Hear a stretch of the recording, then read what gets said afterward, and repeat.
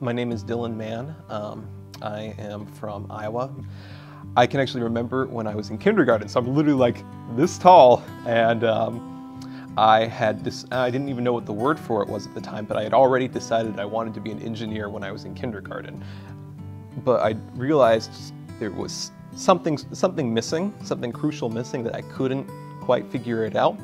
And then it was when I had an opportunity to go and shadow with a neurologist that I kind of figured out what it was that missing component for me, and that was I wanted to have that patient interaction.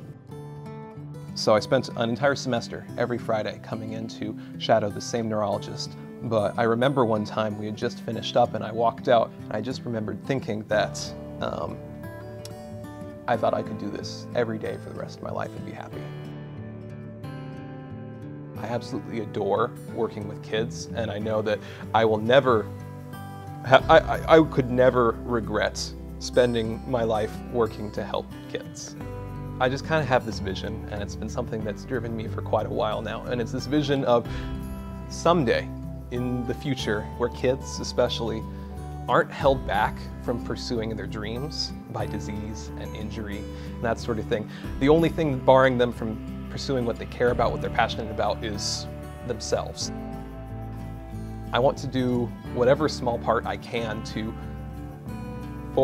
move that vision forward to maybe someday it can be true.